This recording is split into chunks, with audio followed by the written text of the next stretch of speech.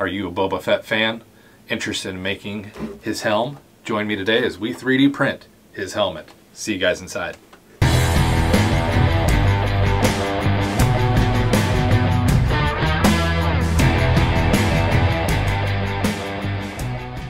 Hello and welcome to today's video. Today's video we are going to make Boba Fett's helmet.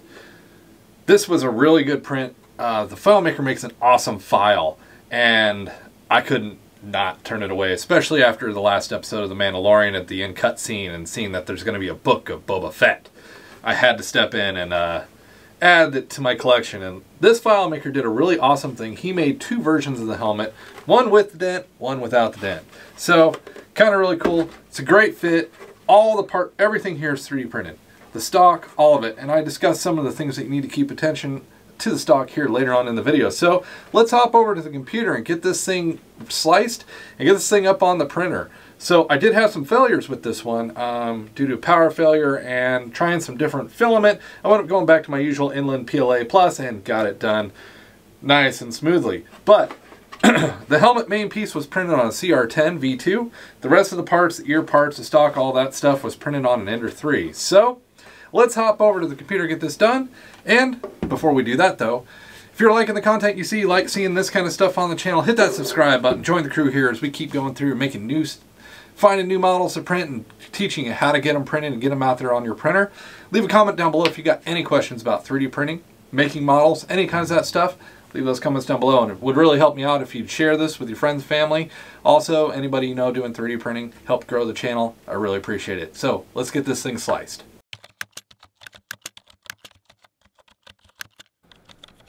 All right, so here we are, Boba Fett. So I love the Mandalorian helmet. I love the differences in Boba Fett's helmet as well, between Din Djarin's and Boba's. So, especially some of the iconic details, and this file did a really good job of showing these, is I love the dent. The dent was a big deal for me, because he actually has a file in here to make it without the dent too, but the dent was a big deal. And he did such a great job. ChrisThePropGuy made this file.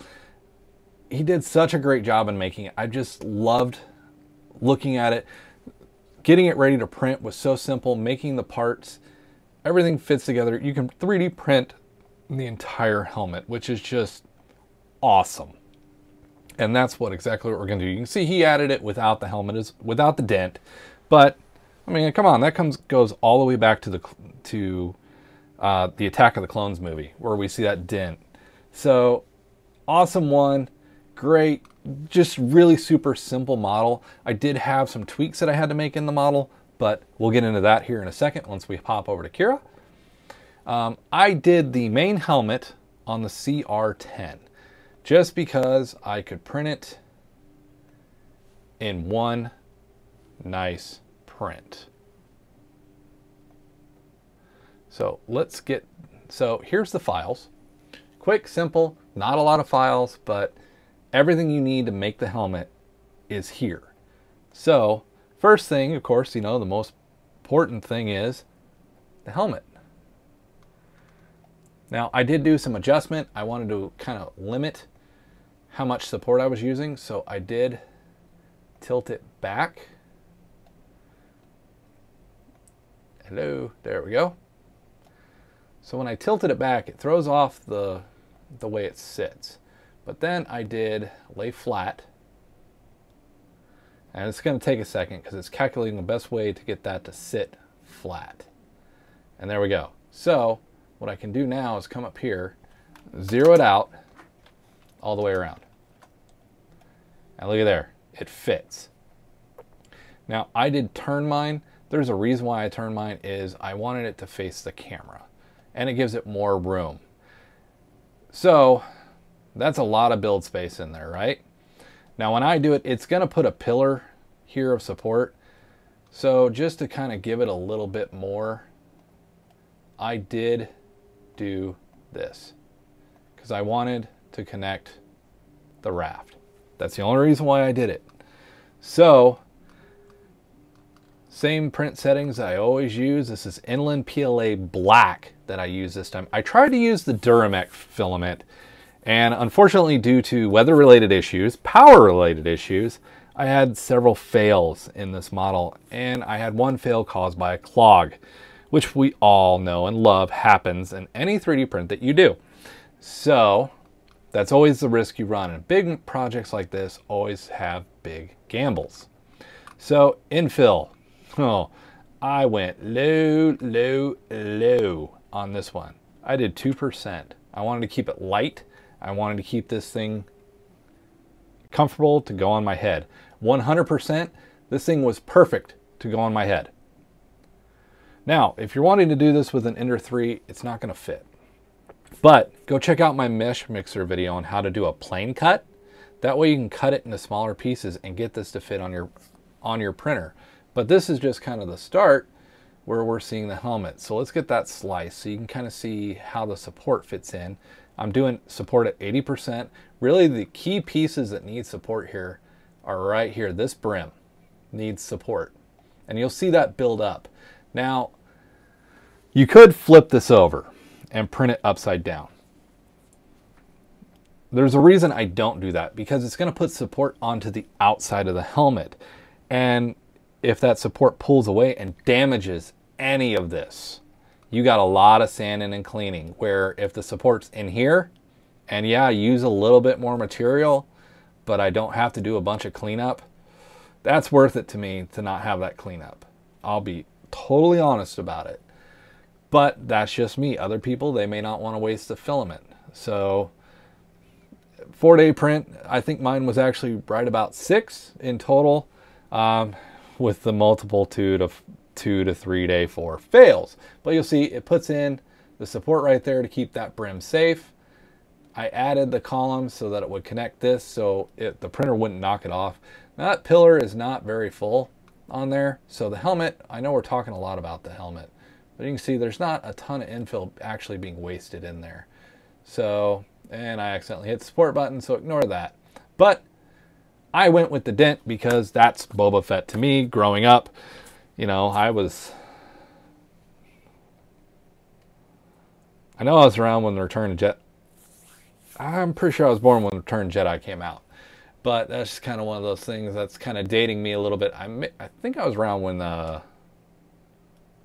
Empire Strikes Back may have come out right before I was born.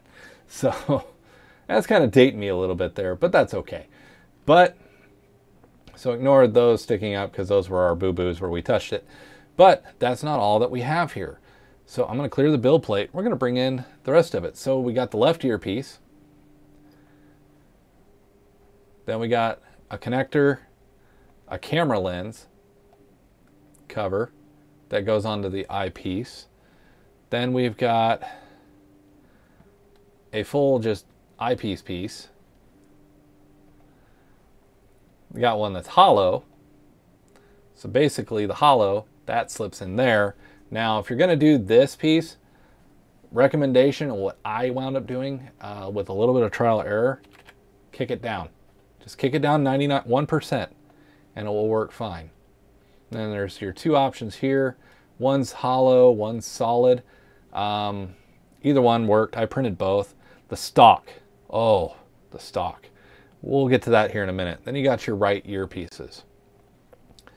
These you can all print 100%. They'll work fine. Then you got the cap. So you got the cap that will go on here, that the stock will go into here. And then this goes up to this and makes the longer piece.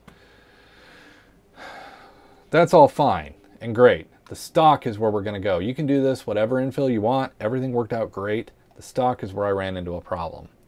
So I'm going to clear my build plate and we're going to talk about the stock real quick before we actually head over to the print. This guy, if I didn't print him at 100% infill, it just kept snapping. So 100% infill, print this by itself, but also what I found that made this work really well, knock it down to 99% as well. That way it will actually move really well within the socket and the end piece will really easily slide onto the end. So that's my recommendation for the stock piece, is print that guy at 100% infill so he is solid and strong. So that's my recommendations and how I went through and did my settings to print the Boba Fett helmet. We'll hop over to the time lapse here. Hope you guys are enjoying this content. Hit that subscribe button if you are, and let's get over to that time lapse and see what the printer does, and we'll see you guys after.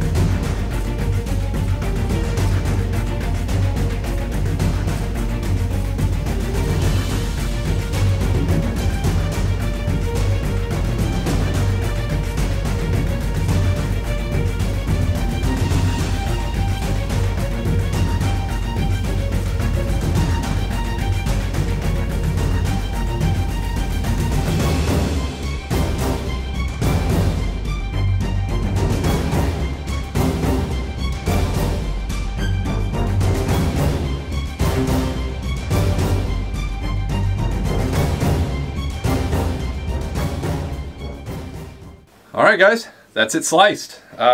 Sliced, printed. I'm really happy with the final outcome. I've got some sanding to do, some finishing to do here on the back, and some sanding all the way around. It's a little bit of filler. Definitely going to maintain the dent because I think that came out really well. Got some cleanup, some smoothing, different things to do like that. This is kind of soft assembled.